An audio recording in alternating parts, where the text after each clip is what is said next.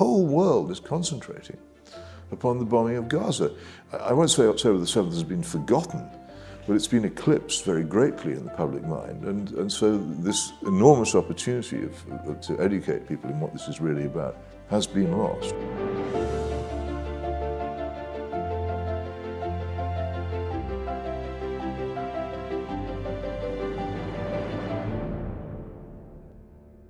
I'm delighted today to be joined again by Peter Hitchens. He always challenges our thinking, and he does it from a deep well of knowledge and a really clear capacity for thinking through what is logical and what isn't. He's written many books. The latest is A Revolution Betrayed: How Egalitarians Wrecked the British Education System. And it's a great pleasure, Peter, to have you again with us. Good to see you again. Can I begin by saying that you've recently said in relation to what's unfolding in Israel that the proposed and much hyped two-state solution looks absurd.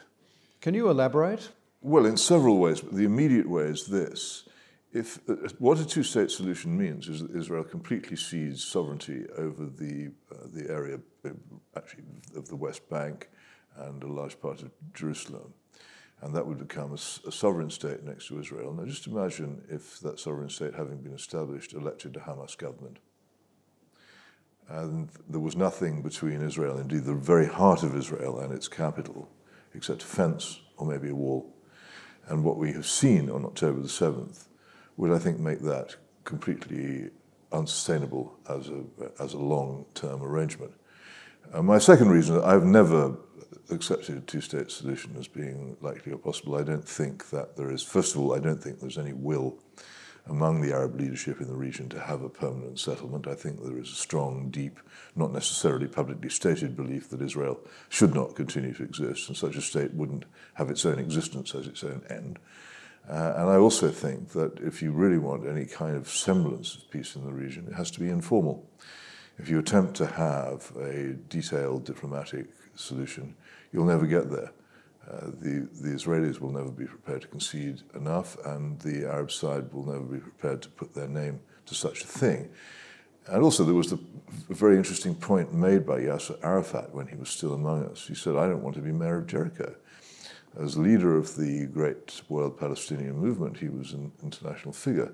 As leader of a small, poor country in the Middle East without very much in the way of resources or armed forces, he would be a very minor figure.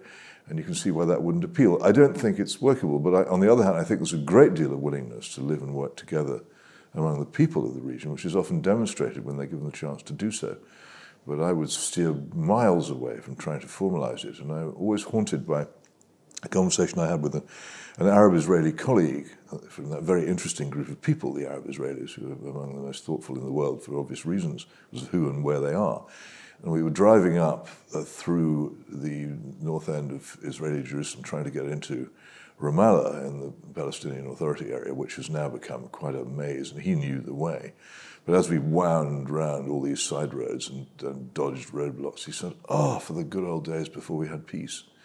In the years before attempts were made to make a formal peace between Israel and the inhabitants of the West Bank and Gaza, there was actually much more contact between the two sides. Many, many Arabs went and worked in Israel, brought back good wages, stimulated the economy. Personal relations between the two were much greater. Travel between the two was much greater. Almost unbelievably, there was a time when people from southern Israel used to go to Gaza for the nightlife. And in fact, the efforts to secure a formal peace have made all that much, much worse. So I steer away from them. I think if there is hope, then it will come in an informal agreement to live side by side. What's given Hamas, then, the leverage to, if you like, so turn, it seems, many Palestinians into supporters of Hamas rather than that willingness to cooperate? Because it is noteworthy that many Arabs work and have jobs, or have had, in Israel. They have had. There are Arab members of the Israeli parliament. We forget that it is the only democracy in the area. That seems to be a one-way street. So how has Hamas managed to take such control Well, it's similar over the people in that area? It's similar to what's happened with Hezbollah in Lebanon. They're not corrupt. They distinguish themselves from Fatah in being not corrupt, which appeals to people who've been subjected to corrupt government and administration for a long time.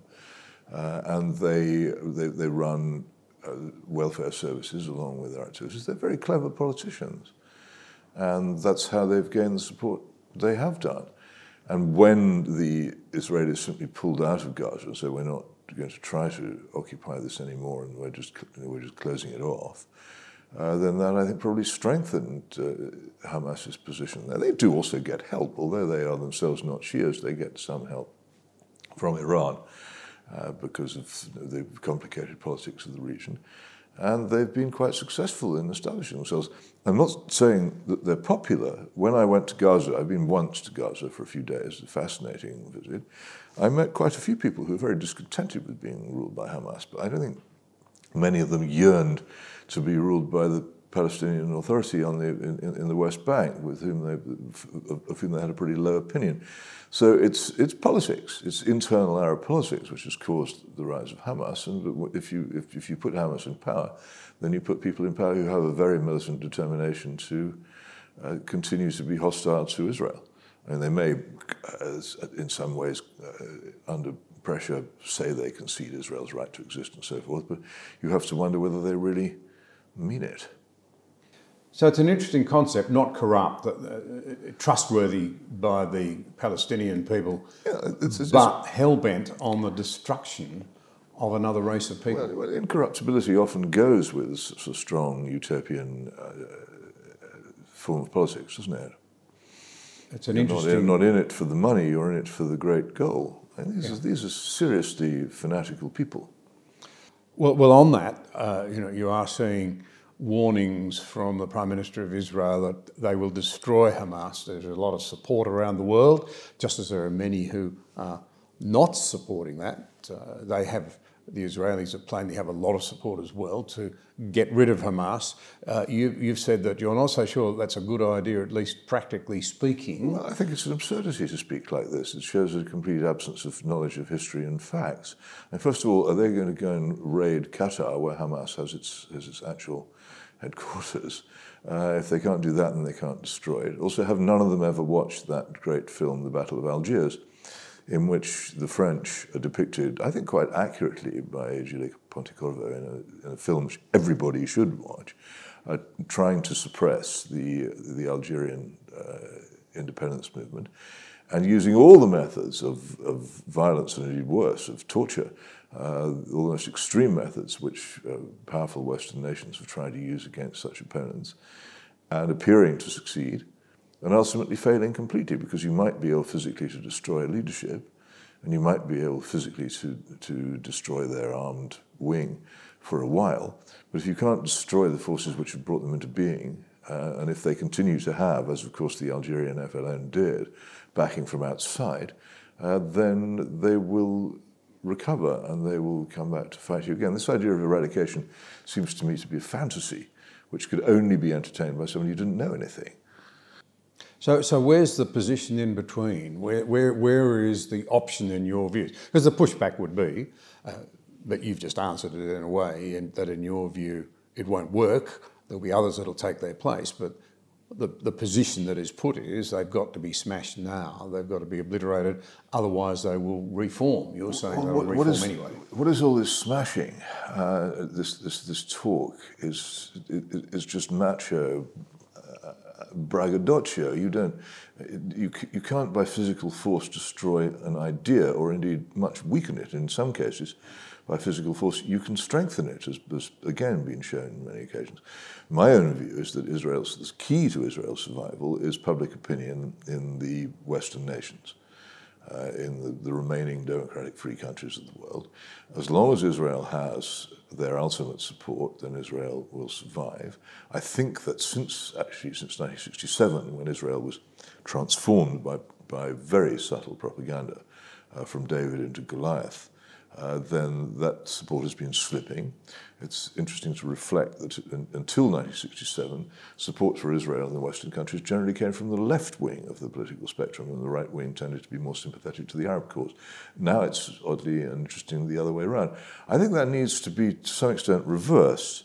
I'm glad to see that more right-wing people have come around to the idea that a Jewish state might be an acceptable idea, but I think the left and radicals in general need to be re-persuaded. And the great mistake which Israel has made in this episode is that the horrors of October the 7th were made something plain which a lot of people have not, until now, been readily able to grasp. What they made plain was that what Israel faces is not people who are acting on a grievance or who have a political case against them. What Israel was facing on October the 7th was people who hate Jews and want to kill them because they're Jews. And that's what was seen. The film is now there.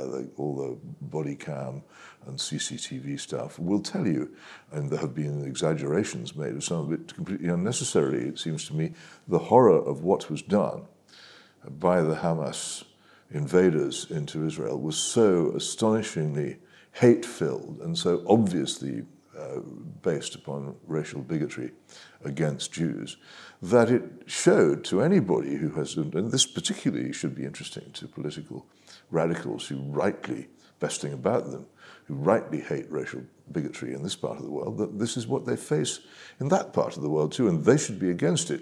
But all this has now been obscured by Israel's, in my view, crazy decision to respond by a bombardment of Gaza, which is both militarily useless and politically disastrous. Now the whole world is concentrating upon the bombing of Gaza.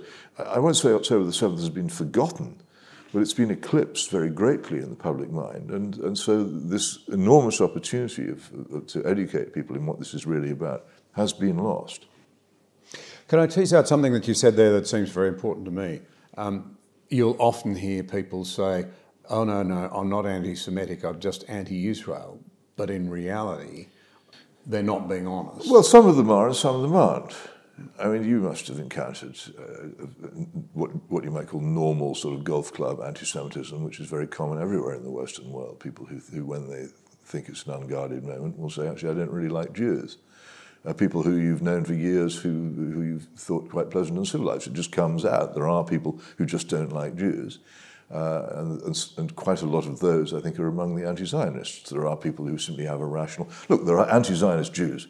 And yes, one of the glories of Israel is that it contains so many of them. And they speak so loudly and write so many good books and say so many intelligent things and are deeply critical of a country which rightly deserves to be criticized. So you can't say that every anti-Zionist is an anti-Semite. It's simply not true. But some anti-Zionists are definitely anti-Semites, beyond all doubt, yes. And so where are you then? That is something you can't do much about. If somebody has that feeling, it's very deep in a lot of cultures, and there's no point in trying to persuade them out of it, but you should make people more embarrassed about it, and you should also make it weaker as a political force in the West. And that's what could have happened if Israel had responded more intelligently to October the 7th. The aspect of the public ownership of some of this ugliness has been really striking. So in my own home country, Australia, I think many people are aghast that you actually had extremist Islamists in the streets saying F the Jews and gas the Jews, an obvious reference to the horrors of the Holocaust. Yes, and not ashamed of it. And not ashamed of it. Well, even the Nazis tried to cover their tracks. They did. It is astonishing, and people should learn from it. Yeah. And these sentiments exist. And one of the saddest things, I've been visiting the region, Israel and the West Bank, for many years, and the last time I was in the West Bank, I spent a very interesting day in Bethlehem talking to a fascinating guy who was a former fighter in I think the Al-Aqsa Brigade. He'd been fighting against Israel for most of his life. But after Oslo, he'd been among those pensioned off. He was now living peacefully in a very pleasant flat in Bethlehem, and had me round, and we chatted about this and that. He was an immensely intelligent, broad-minded person, until the subject of Jews came up. Whereupon this stream of drivel, straight out of the Protocols of the Elders of Zion, emerged from his mouth, and one didn't know what to say. It was embarrassing because, again, this was a person who was completely friendly, intelligent, informed, educated, with much experience of life, had brought up a young family, and there he was, and then suddenly, it was as if a switch had been turned, and this poison was coming out of his mouth. It's horrendously common there. And people aren't embarrassed by it. And you get it not just in that part of the world. I've experienced it again with nice pro-democratic intellectuals in Cairo. Suddenly the subject of Israel comes up, and again it's as if a switch has been thrown. And you feel this sense of despair that people who are obviously so intelligent and pleasant should hold these opinions. But they do. I must say, in my own country, I don't think it'll be long before a lot of Australians say, if this is what multiculturalism has done to us, if we now have religious leaders in our country who openly proclaim, they have tears of joy flowing down their face because of what Hamas has done, that I think will be very damaging to, if you like, the sort of compact we have in a lot of Western countries. Well, I imagine it will, but I don't know quite how you heal that, honestly. But I think one of the things you have to do is to make it clear that from our point of view, this sort of language is unacceptable. I don't want to do what the Germans have had to do and ban such speech. In a way, there's a very important argument for allowing it to be free so that we know that there are people among us who think this. And so we can counter them and challenge them to debate and bring them into public halls and universities and say, this is what you think. Tell us why you think it, and let us oppose you. I'd like to see that, because I think for most of them it would be a deeply embarrassing and humiliating experience, because the things that they say are just simply not based upon anything other than loathing. But in a free society, that's how you defeat it. You don't, and I'm very worried by the number of conservatives who are now calling on the police to arrest people for shouting stupid slogans in the street. That's not what we want here. We don't want them arrested. We want them exposed as what they are, and we want their arguments exposed as what they are. It does show up another hypocrisy, which is that many of those who, if you like, in the vanguard of modern progressive politics, will call for the banning of what they call hate speech or language that might hurt someone's feelings, that is infinitely less vicious and evil than calling for the gassing of the Jews. True. So there's a complete double standard there. But I agree with you. But they're wrong in both cases. They shouldn't ban either thing. And it's once you get into the banning of the expression of opinion, then you damage the society in which it happens. I say the whole point of free speech is that you allow it to people who say things that disgust you. It's of no value if you don't. And therefore, at a moment like this, I have to be, because I am pretty much a free speech absolutist within the sort of boundaries of more or less of the American First Amendment. Obviously, you can't incite to violence, but I am pretty much a free speech absolutist. Now, at this moment, I have to say that these people should be heard so that we know, so that they can be challenged. Yep. Not because I agree with them, I despise what they say, but because we have to hear this, and we have to know that people among us think this, and we have to say, right, now, stand up, defend yourself in a public forum against those who disagree with you, and we'll see how you get on. Yes, I think it's very hard to argue with that, but we ought to then recognise we need to extend that into other areas as well. Sure we do, but if you are to be, this is why conservatives should watch what they say. Because if they say now these people should be banned, then their opponents will turn around to them in 6 months' time and say, but you just a few months ago you were calling for this to be banned. Why are you saying we shouldn't ban stuff that offends us? I think that's a powerful point. Now, can we come back to something you said that was very interesting? Israel's survival depends upon the support of countries in the rest of the world. Yes. Obviously that means America, it means Britain, it means Australia, it means, we hope, Europe. But why are you saying that that's the key to its survival? Is it because, for example, there are enormous naval presence now, with all sorts of... No, I'm not talking about military support. That is a secondary part of it.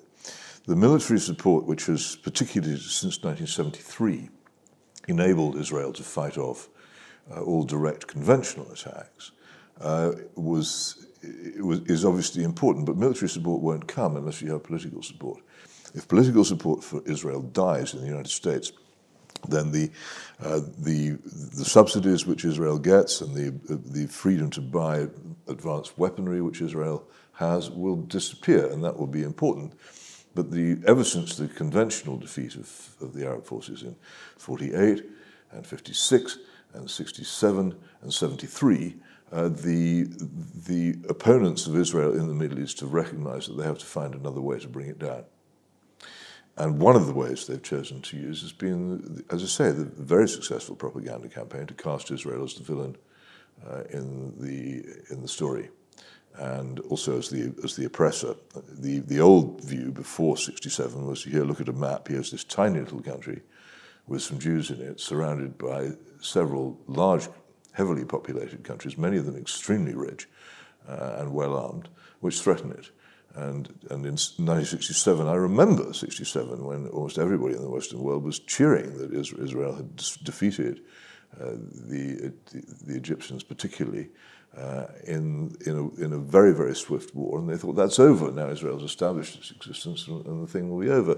And then again in 73, it was a much closer run thing there, and I think that's the point at which Israel became very much the dependent of the United States militarily in a way it hadn't quite been before. But at that point again, the defeat was so total in the end that a lot of people accepted, especially after the Camp David Agreement and the agreement of Egypt to recognize Israel and have diplomatic relations with it. It was an astonishing development, that it was now a settled fact that Israel will continue to exist. But those who didn't want that, they continued to work away. And they created enormous amounts of internal strife for Israel, and they also created a very effective propaganda which has persuaded many, many people in the Western world that Israel is the undoubted villain of the peace and doesn't really deserve their support. The deeper and further that goes, the more danger Israel is in the long term. What does it? What view would you form about what might now happen in the region? Where might this go? What calculations would Hezbollah be making?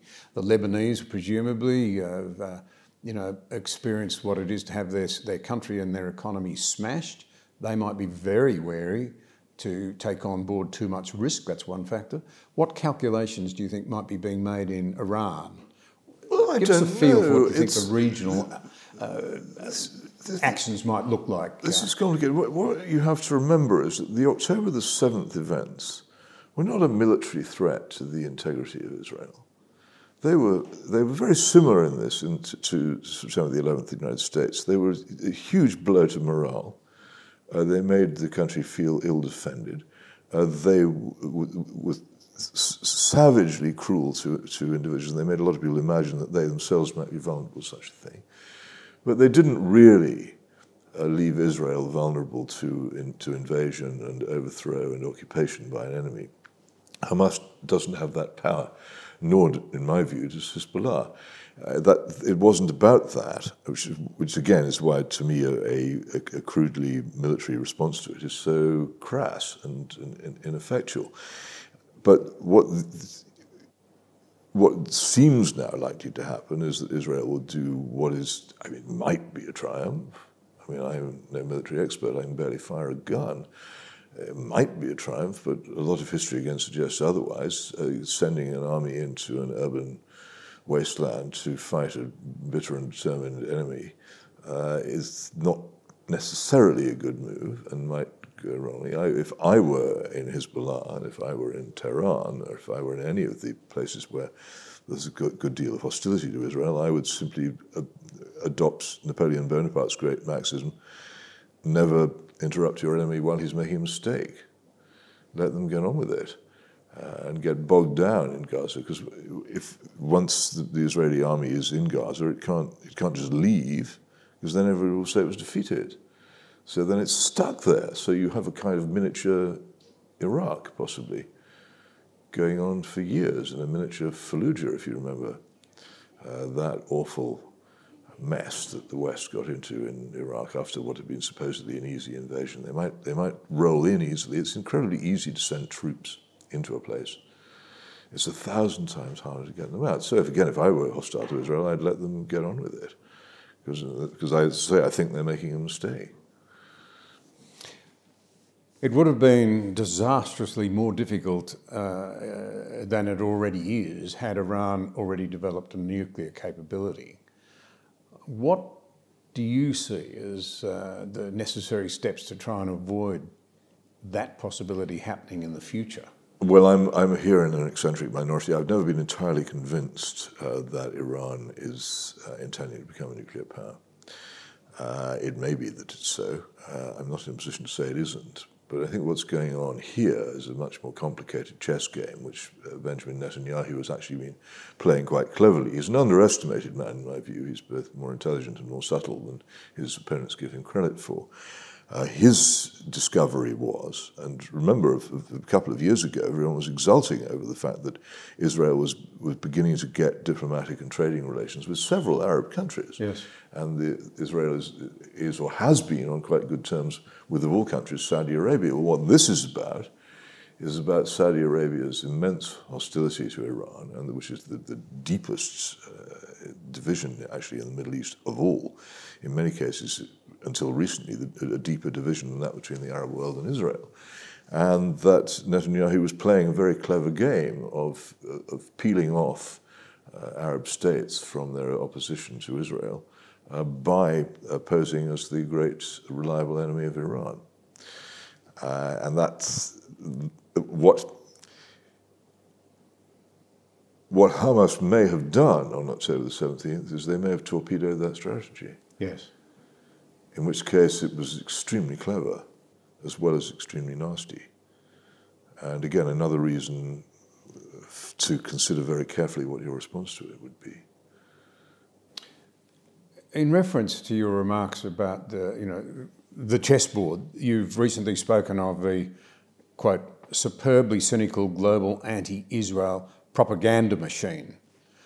What precisely did you mean? Well, I don't know. It's just I've noticed how almost everyone I know seems to have bought a particular view of the area. Now, I have this problem. I have for many years been a quite dogged supporter of Israel. That does not mean, and I should stress this, that I'm uncritical of Israel. Israel has done, and its predecessors have done dreadful things. And one thinks particularly of the Deir Yassin massacre in 1948, in which people who can only be described as terrorists, Jewish terrorists, killed Arab villagers, men and women, in the most disgraceful way. So I'm not sentimental about this. I don't say that my support for Israel compels me to deny or pretend that Israel does not do wicked things. But I've come to a conclusion which this has been very interestingly described by Daniel Finkelstein, Lord Finkelstein, who writes in the Times and has recently published a brilliant book about his own family's sufferings under both Stalin and Hitler, that what happened with Zionism was that most European Jews hated the idea of a Jewish state in the Middle East. They thought it was absurd. They were deeply opposed to it, and they fought very hard against it. But after the camps were opened in 1945, with a very reluctant sigh, they accepted that actually there probably wasn't any other way of dealing with the abiding hatred of Jews in parts of the world which could arise without notice and which would always raise the question, where can they go? And that's ultimate. So having accepted that, I often found myself quite alone. People who I knew well would say to me, well, what about this, and how about the oppression of the Palestinians, and what about this brutal act here, and this massacre here, and this the shelling of Gaza, and all kinds of other things of which Israel is an enemy. I said, well, yes, all these things are true. But ultimately, there's wickedness on the other side as well, which is undeniable, and there is an essential, basic bottom here for civilized people. We have to say that we have to support I don't talk about there is no right for any nation to exist. We have to support, in this case, the existence of the State of Israel because there is such a profound, unarguable reason for it to exist. And I think there is. And therefore, sometimes its friends have to say to Israel, if you want to carry on existing, you're going to have to do a better job of defending yourself than this, which is what I'm saying now. To step back and take a slightly longer distance view of a very troubled world, one that I've heard recently described as being in a state of perma-crisis. There seem to be crises everywhere. How do you think this problem in the Middle East relates to the Ukrainian-Russian battle and the fact that it's absorbing a great deal of attention, money, resources, and destabilising the global economy at the same time as it may be very creating opportune moments for other troubling countries to embark on adventures? I don't know. I mean, trying to understand the Middle East is like playing chess. But trying to understand the complications of this, especially when Russia is involved, is like playing chess with a Russian, which is much harder than playing chess with anybody else because they're so much better at it. I don't know. Has been a very interesting development in the relations between the Putin state and Israel, which have got quite a lot chillier over the past few weeks, and it's indeed past few months. And whereas there had been what everybody had thought previously a rather remarkable rapprochement between Moscow and Jerusalem. So I don't know. And also you must remember that the Russian intervention in Syria lies at the back of an awful lot of the events which have happened since then. Russian intervention which was startlingly successful and which greatly annoyed the United States, for instance. So we have that as well. I don't know. It's too complicated for me. I don't pretend to know how these things are.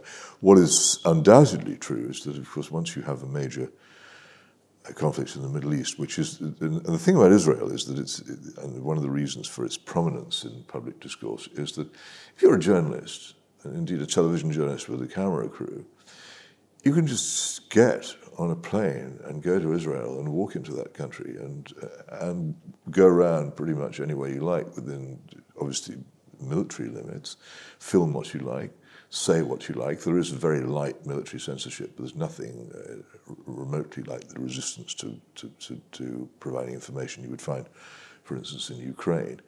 And you can operate incredibly freely.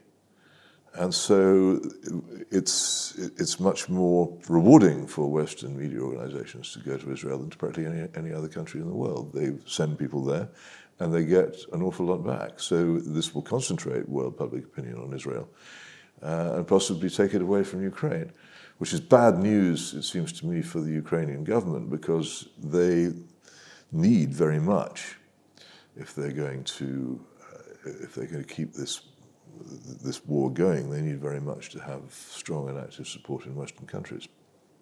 It's also bad news for those in the West who think that is a conflict which should be kept going, as opposed to those like me who think it should be brought to a peaceful and negotiated end as soon as possible. Some 55 years ago here in Britain, Conservative MP Enoch Powell delivered one of the most controversial speeches of the 20th century, his Rivers of Blood speech against excessive immigration. He said it would lead in the end to civil strife and violence, and it's started to re-emerge on social media. People are starting to rethink, have we got things right in terms of immigration policy and multicultural beliefs in the West? Where do you think this debate might go?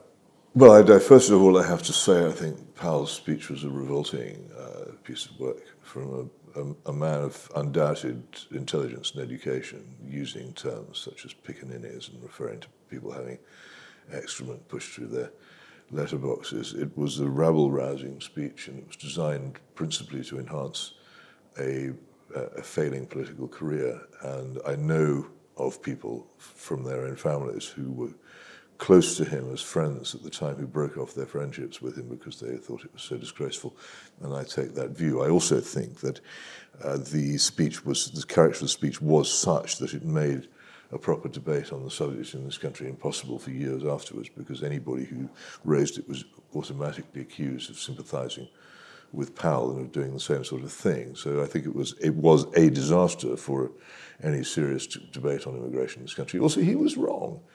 Britain has been incredibly successful in its integration of migrants until quite recently, when the level of migration has become much, much higher than it was in '68. And I think that it demonstrates, I've been to a lot of countries where relations between different ethnic groups are far, far worse than they are here. We do get on with each other quite well in this country most of the time, and have proved him wrong in most important ways since then, in my view. I think the best thing to do with Powell is to regard him as a political mountebank trying to save his career with a disreputable speech.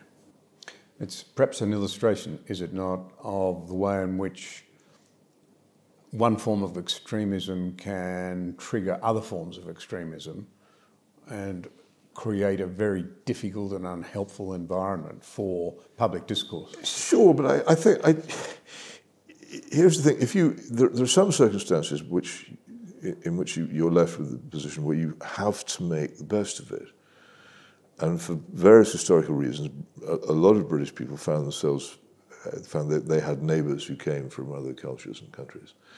Now, what we've done about this has not been perfect, and there are many criticisms open to it, but I think the effort made of neighbourliness and acceptance and a willingness to live alongside has been notable. And but I would always stress, having said that this becomes much, much harder if you reach very high levels of immigration, such as were brought about by the Blair government. And there's evidence from their own sayings from within the Blair machine that in doing so they actually intended to make conservative opinions on the subject obsolete. So there are different things going on here.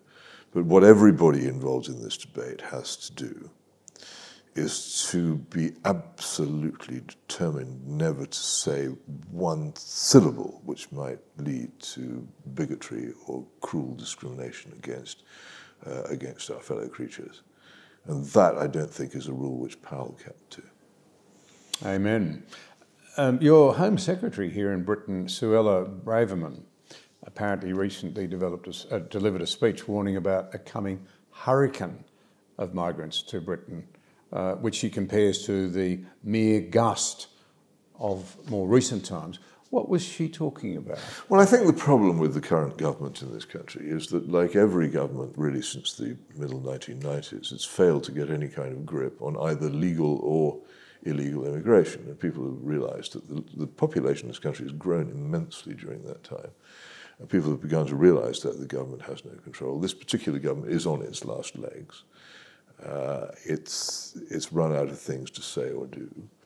One of the areas in which it thinks it might be able to recover its popularity is by talking about controlling immigration, and so the language gets more militant as the days go by. So far, despite a lot of talk, there hasn't been much effective action. And I think we have to view it simply in those terms. It's politics, with all the. I mean, you're the last person I need to educate on the fact that politicians sometimes say things for electoral reasons.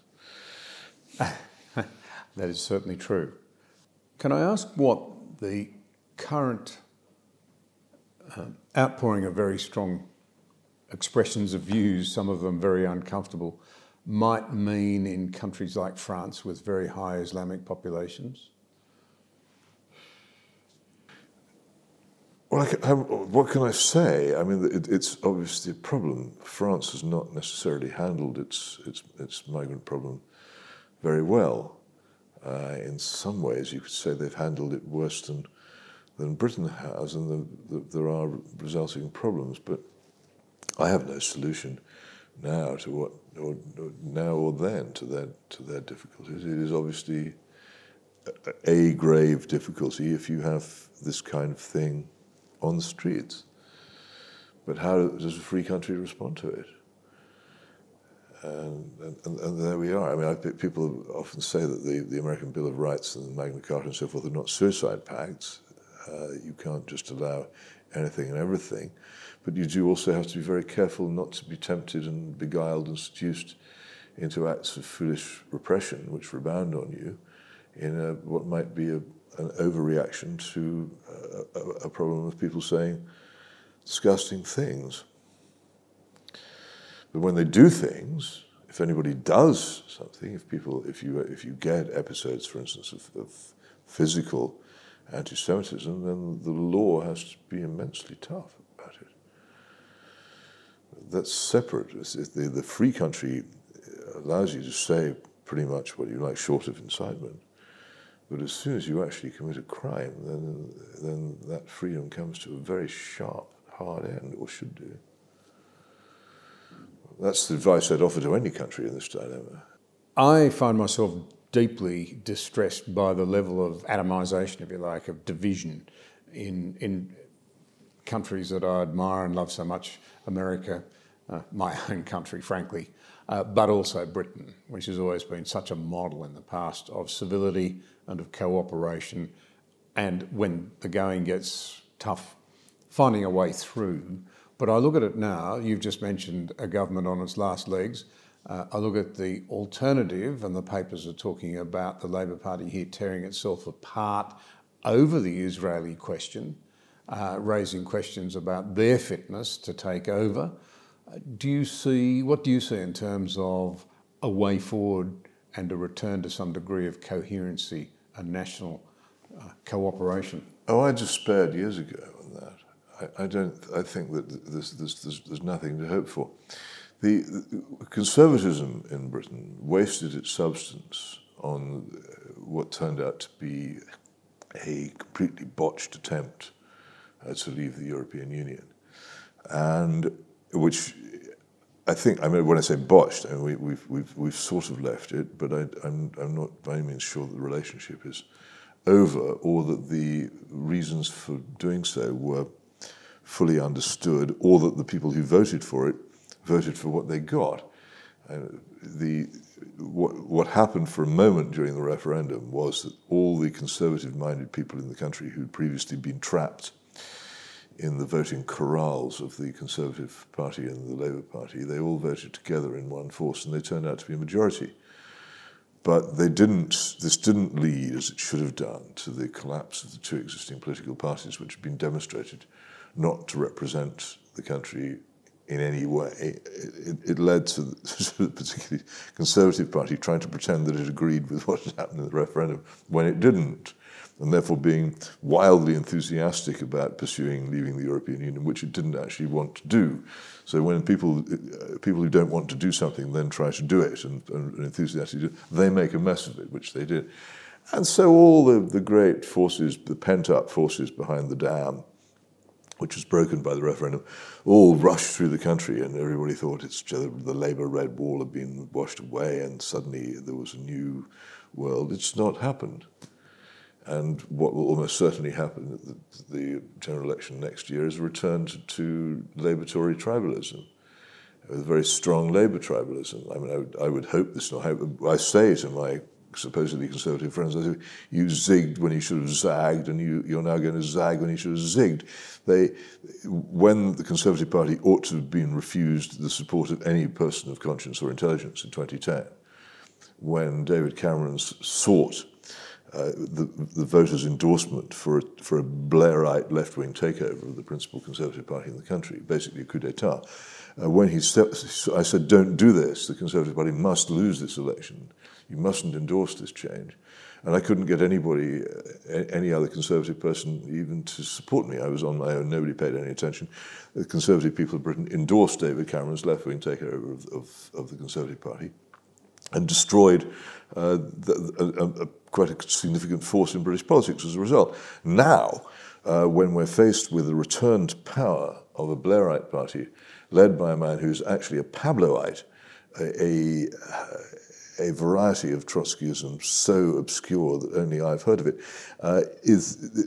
and whose likely actions we can barely begin to judge. They're all saying, "Oh well, let's all vote Labour to do down the Conservative Party." It's the wrong moment, as I say. They're zigging when they should have. They zigged when they should have zagged, and they're now zigging. They're zagging when they should have zigged. It's crazy. This is the last moment to get rid of the Conservative Party. It's a useless, horrible thing, but it's only useless. The problem with the next Labour government is it will be actively mad. And it will be. I mean, people voted Labour in 1997 on ludicrous, populist, manipulative slogans such as tough on crime and education, education, education. And they got the most violent constitutional reform since Cromwell, huge redistribution of wealth, a fanatical interventionist foreign policy, and a gigantic moral and social cultural revolution. Which none of them thought they were voting for or got. And what do they think is going to happen if they vote for Starmer next time around? So it's not going to be education, education, education, or tough on crime. It's going to be another dose of Blairite Gramscian revolution. There's a limit in economic terms, of course, to how much you can go on borrowing, kicking the can. Oh, there is a limit to that. We must be getting very close to it. In this country, past it, not long ago, we were actually borrowing money to pay the interest on our national debt. Well, that's the end, isn't it? Well, it's intergenerational. I mean, you might as well take up drinking brandy in the Treasury all day once you've reached a point where you're borrowing money to pay interest on your debt. You've had it. Yeah. It's a very worrying scenario. It's terrible. Yeah. One last question that would intrigue me in terms of your response. Might this, at a minute to midnight, encourage people who might not otherwise have thought of standing up and seeking to lead in the way that, say, a Churchill did in the darkest hours of the late 30s? Is that a possibility? Do you see any chance of that happening?